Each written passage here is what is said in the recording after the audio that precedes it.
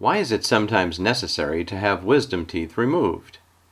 There are multiple reasons for patients needing wisdom teeth removed. One of the primary ones is the majority of the population doesn't have quite enough room in their jaws for the wisdom teeth to erupt in a way that's going to be healthy and functional long-term for the patient. Sometimes patients will have impacted wisdom teeth. These teeth have a little bit higher occurrence of cyst formation. Additionally, if there's a little breakdown between the attachment behind the second molar down to the third molar, you can have a tract there that can allow bacteria to get in and subsequently cause infections around these teeth.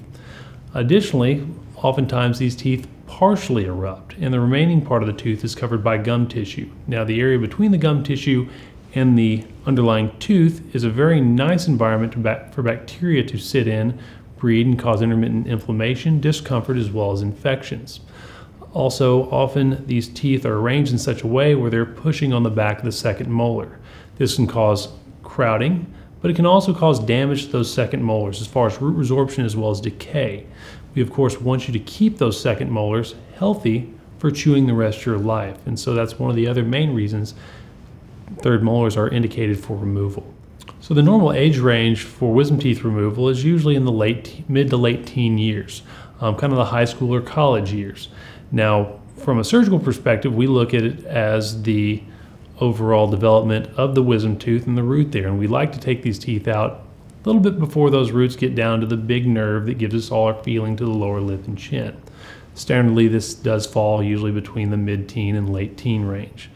If the wisdom teeth haven't been taken care of or removed during the teen years, it is possible to have them taken out later. Often people have them taken out during college. And at this time, people are still in their 20s. They heal quite well from this procedure. Unfortunately, we do see many people who wait, and they wait until they have significant issues with the wisdom teeth, where they have an infection or that wisdom tooth's gone ahead and caused some significant damage to their second molars. And oftentimes these patients are in their 40s and sometimes even 50s. We can certainly do the procedure then, and we do it very safely. However, just due to age, people don't recover quite as fast. Therefore, my advice would be to be evaluated at an early age for wisdom tooth removal.